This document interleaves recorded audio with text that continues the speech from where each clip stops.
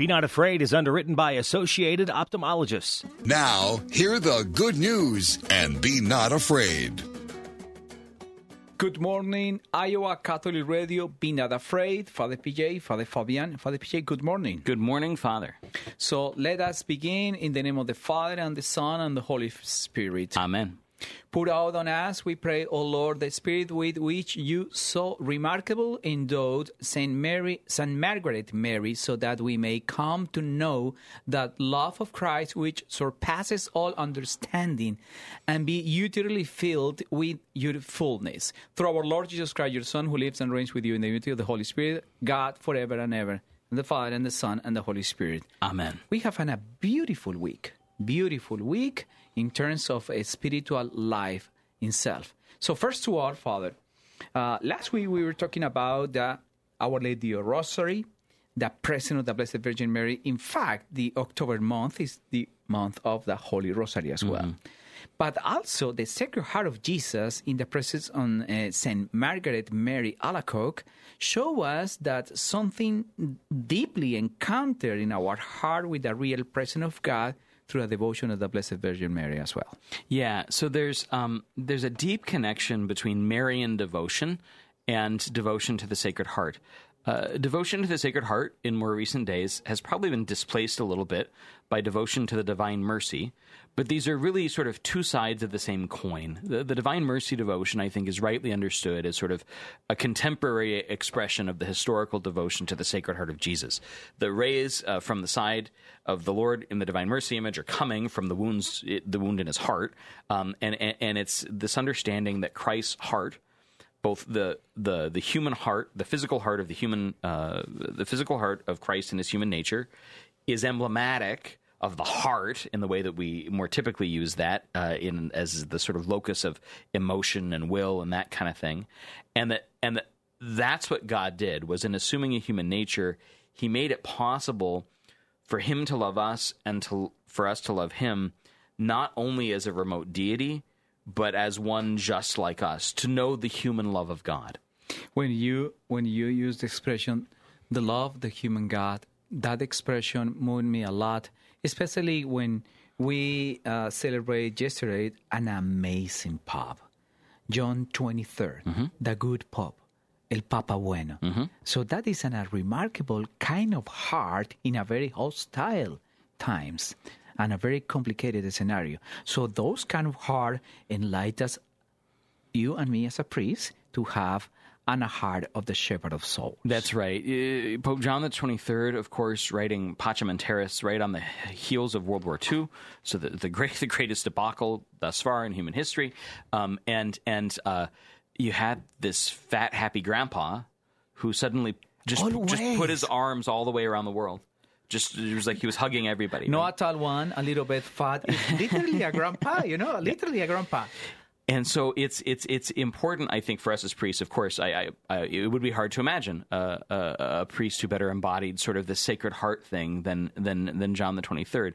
At the same time, I think it's worth saying, there's a tendency in devotional literature, devotional art, to sometimes portray the Sacred Heart or the Divine Mercy, both, as this sort of effete, feminine sort of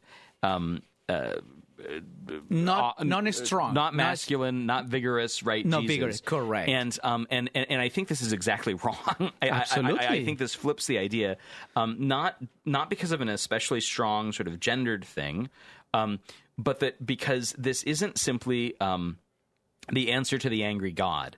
Sometimes you'll hear this, right? That the Sacred Heart devotion erupts at a time when nobody's receiving communion, and so it's just a way of like bribing people into receiving communion at least once a month or something like that. And there are elements of truth to that, but there's something much more profound going on in the revelations that Saint Margaret Mary relates to us, and in the devotions as they come about. My favorite image of our Lord. So I have not liked Sacred Heart images. I tend to find them distasteful. But in more recent years, my favorite image of our Lord is of the Sacred Heart.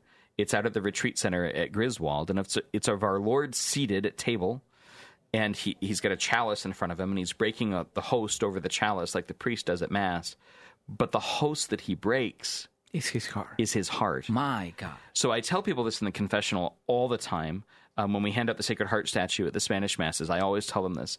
The Sagrado Corazón es un corazón roto. The Sacred Heart of Jesus is a heart broken open, right? It's broken open out of pain, but it's broken open in love for other people. That's not weak. That's strong. When you describe that, my skin moving me a lot, because this is literally happened at the Mass. Every time. He had been offered his heart to feed in his people. And if we're doing our jobs as priests, then we're meant to be doing the very same thing. Absolutely, in our pastoral service as well. But at the same time, we have a high level of spirituality when we're talking about the heart of our Lord Jesus Christ himself. But at the same time, the Blessed Virgin Mary, a heart broken in love. It's not easy to understand that, but only by love. Well, it's not been that many weeks that we celebrated the exaltation of the cross and Our Lady of Sorrows. And Our Lady of Sorrows really articulates this, I think, exceptionally well, that she carries with her, right, all the joys and all the sorrows that sort of can be known by a human woman. And our Lord brings unto himself all the joys and all the sorrows known by the sons of men.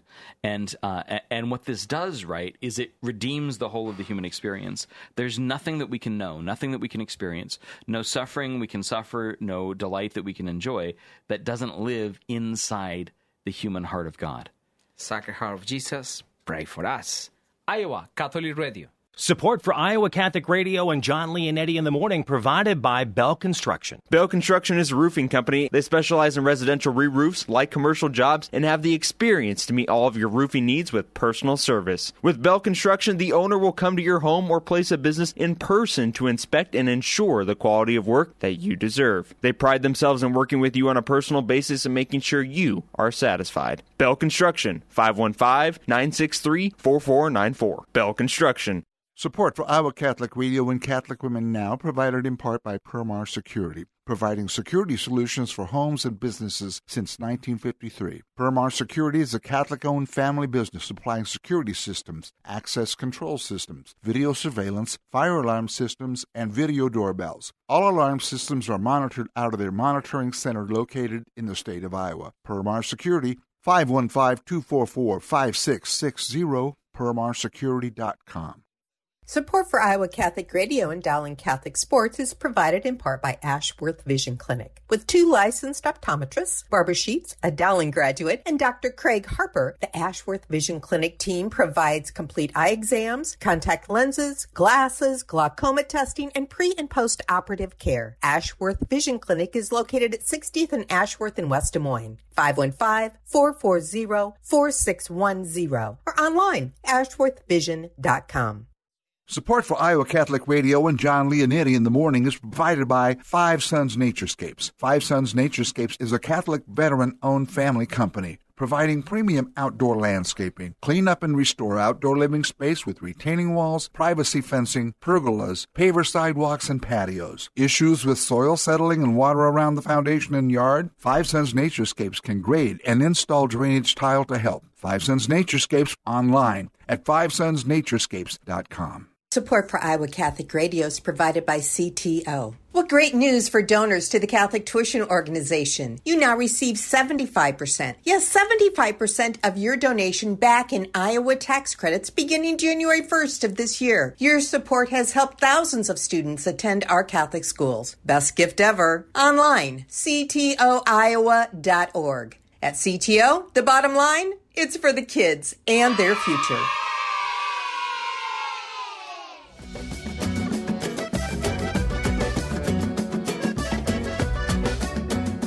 Welcome back to Be Not Afraid, Iowa Catholic Radio. You mentioned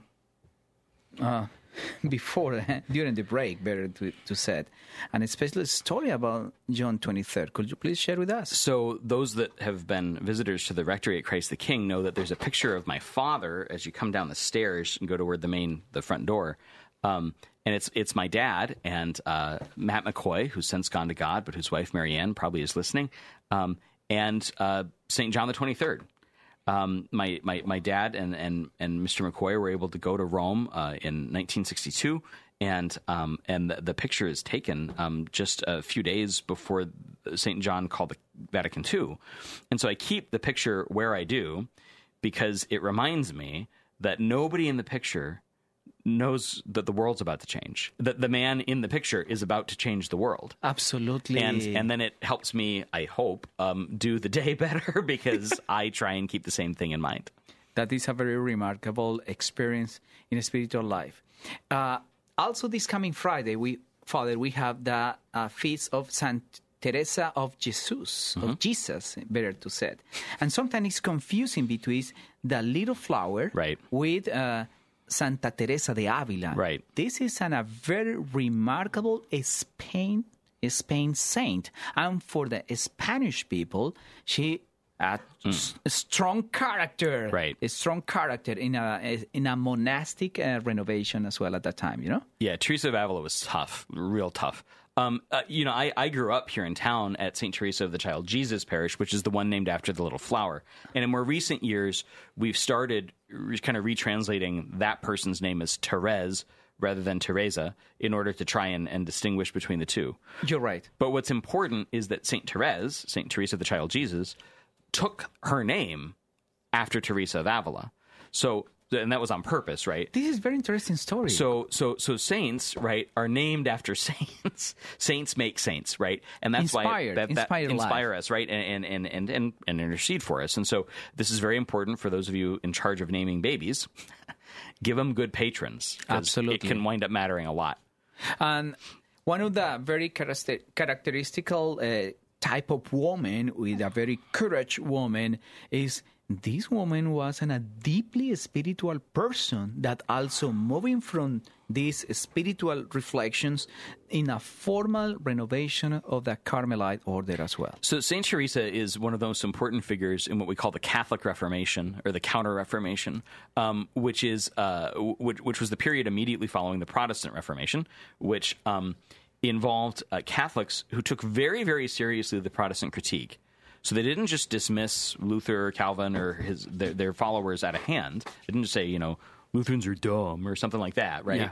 Yeah. They took very seriously the critique, but they said, we're not going to split the church over this.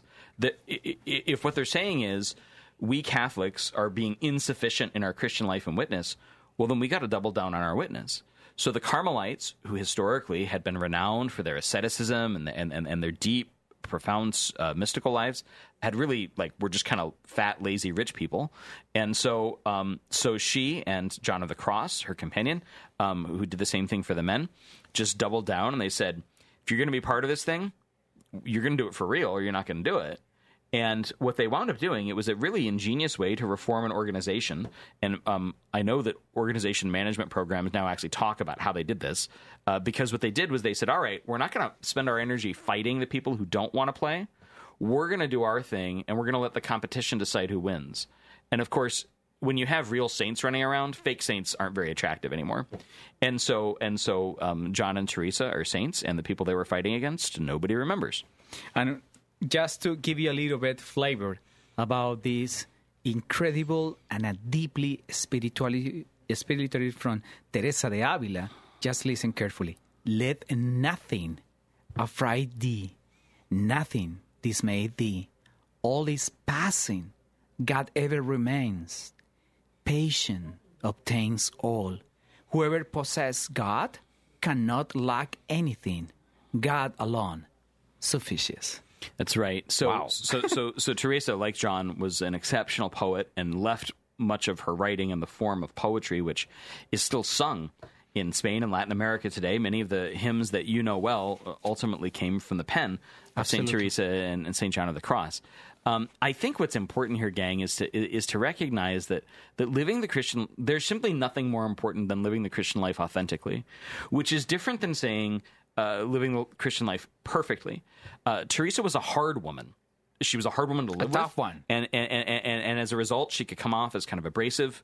Like, people would definitely use a word for her now that I'm not allowed to on the radio. Like, that's the kind of person she was. She'd get perceived that way by people because she was so kind of tough. She had to be in context. So did that mean she attained perfect moral perfection in her lifetime? No, of course not. That's crazy. But she wound up way better than she started off. And she allowed herself to know the forgiveness of God as she recognized her own failure, and every day recognized her own failure more and more. And confident love to God that helping her also to be confident about God's vocation. That's it. That is very, very important and remarkable. Sometimes people said, "Oh, too strong for me." No, be confident with God means be confident also obeying God. She also, famously advised, people were asking about confessors, and she said, "I don't need a holy confessor, I need a smart one. Holiness I can sort out on my own." And again, that sounds pretty abrasive, but what she was after, right, and I think this is important for people coming to the sacrament, the priest can't just sort of zap his own personal holiness onto you. He can communicate sanctifying grace in the sacrament, but the counsel that he offers is really ultimately intended to help you let God do what God's trying to do in you, not just give you the magic pill to make your sins go away. Approaching Iowa Catholic Radio. Be not afraid. Support for Iowa Catholic Radio provided by Blessman International. According to a global food security report, more than 820 million people in the world are hungry today. None of us can help all of them. But how about one child? Blessman International provides 60,000 children in South Africa with a daily hot meal, place of safety, educational experience, and spiritual development. Learn more at blessmaninternational.org. blessmaninternational.org. Thank you, Blessman International, for supporting Iowa Catholic Radio. Support for Iowa Catholic Radio provided by Mercy College of Health Sciences, where you can chart your course for more. Mercy College provides unparalleled clinical rotations, hands-on learning, accelerated education, and flexible schedules. Since 1899, Mercy College has been transforming students into healthcare professionals. Guided by Catholic values, our faculty put classroom theory into practice. Students are prepared for roles in service and leadership throughout their own careers. Learn more at mchs.edu. Mercy College of Health Sciences, mchs.edu.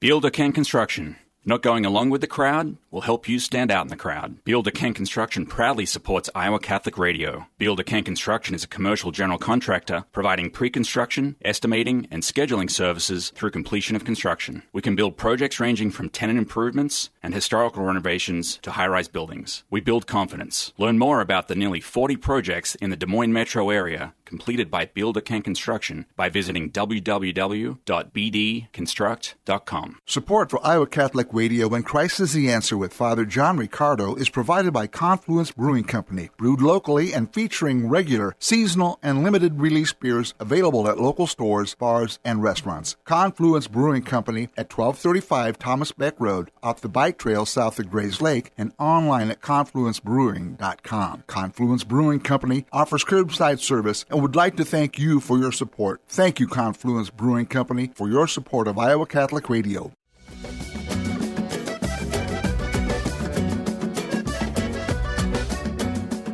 Be not afraid, Iowa Catholic Radio. When we're talking about certain saints like Santa Teresa de Avila, some people said, it's too tough life. She's too tough. When we're looking for the discipline in terms of spirituality, the saints show us an strongest life. St. John 23rd help us also to understand that we have to be strong in terms of faith, but at the same time, tremendous, tender, and loving heart as well. Yeah. And this coming Sunday, we have an amazing piece of the gospel that shows us what is the meaning to be a Catholic into the Catholic Church. Mm-hmm. How demanding is God's love for us. So the setup for this, of course, is the sons of Zebedee have come and asked to sit at Christ's right and left hand. And Jesus, of course, questions them, can you drink the cup that I drink or be baptized with the baptism with which I am to be baptized? And they said to him, we can. And Jesus said to them, the cup that I drink, you will drink. And the baptism with which I am baptized, you will be baptized. But to sit at my right or at my left is not mine to give, but is for those for whom it has been prepared. And when the 10 heard this, they became indignant at James and John. And Jesus summoned them and said to them, you know that those who are recognized as rulers over the Gentiles lord it over them, and their great ones make their authority over them felt. But it shall not be so among you. Rather, whoever wishes to be great among you will be your servant. Whoever wishes to be first among you will be the slave of all. For the Son of Man did not come to be served, but to serve, and to give his life as a ransom for the many. Father, this first part of the gospel is very interesting. We sometimes request to God and a very, very arrogant request. I want to be next to you, God, okay, but without pain.